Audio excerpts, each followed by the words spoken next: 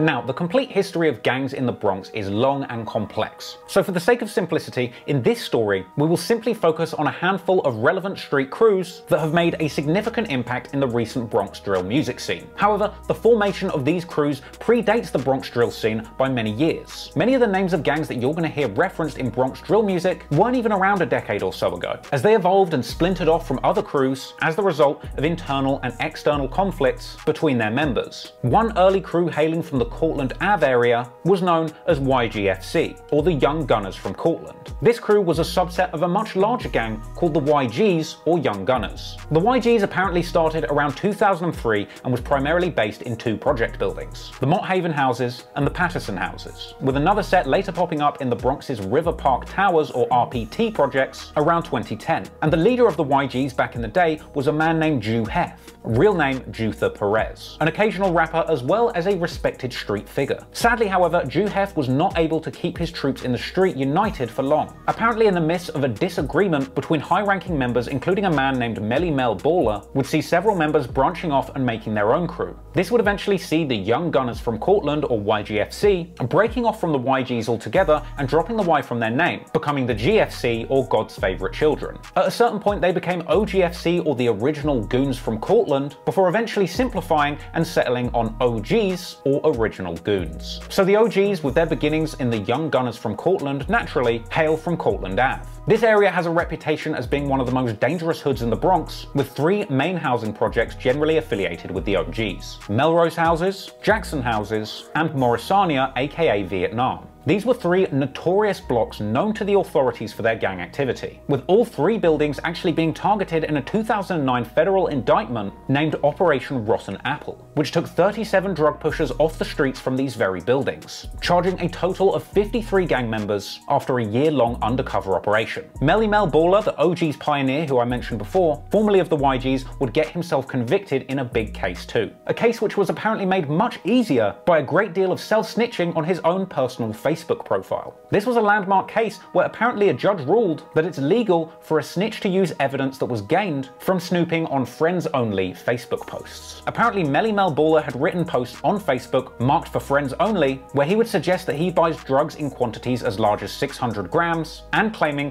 to have had over 100 people killed. Melly Mel would ultimately be convicted, receiving a sentence of life plus 420 months. And sadly for the OGs, while their affiliates were fighting for their lives in court, younger members were fighting for their lives in the streets. On April the 16th, 2012, a large group of YG's members were out drinking, and at a certain point a debate breaks out over who puts in the most work for the gang. No one could agree who was the toughest, so at a certain point they decided to settle the argument, head into a rival territory and go and find some ops, with the YGs walking to the OG's territory in the Melrose Houses. And when they got there, they spotted a 16-year-old OG's member by the name of Noah Baller, real name Moises Laura. The YGs proceeded to physically attack Noah in a brutal fashion, around 20 grown men stomping out one 16-year-old boy. Sadly, he didn't stand a chance and was ultimately stomped to death outside of his own building and left to die in a pool of his own blood. Noah's name has been remembered in the streets of the Bronx for both good and bad reasons, with OGs on his side continuing to tribute him in songs and regularly visiting his graveside, while the opposition on the YG side would regularly diss him, saying that they smoke him, with the biggest drill rapper from the YGs currently, D-Thang, even going as far as to post a picture of a blood-stained pair of Air Force One on Instagram, telling his followers that these shoes are the Noah's. Anywho, only a year after Noah's death, Jew Hef, the early pioneer of the YGs, would meet a tragic end too.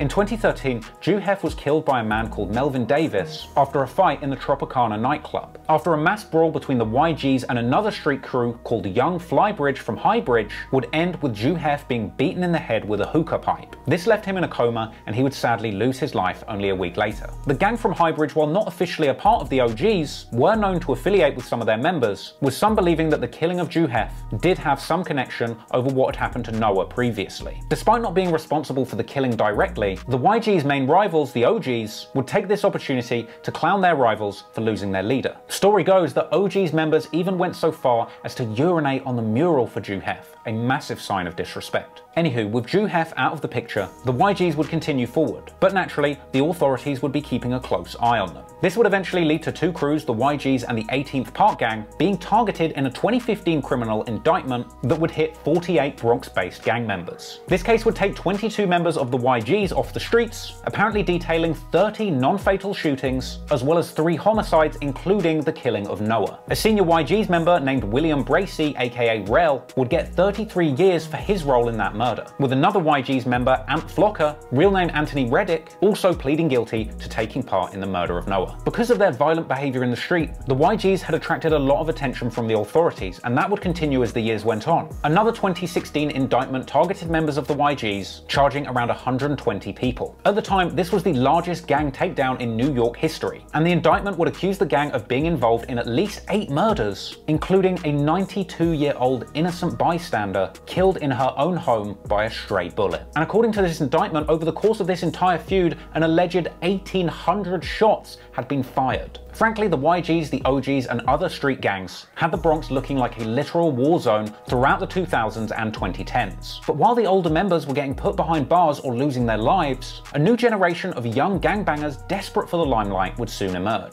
Hardened by the bloodshed witnessed at the hands of their elders, and inspired by the drill music blowing up over in the city of Chicago. And the YGs and OGs affiliated rappers that would emerge in the 2020s would bring an incredible amount of creativity to the streets of the Bronx, with these young Bronx drill rappers creating viral anthems amid a backdrop of shootings and violence in the borough they grew up in.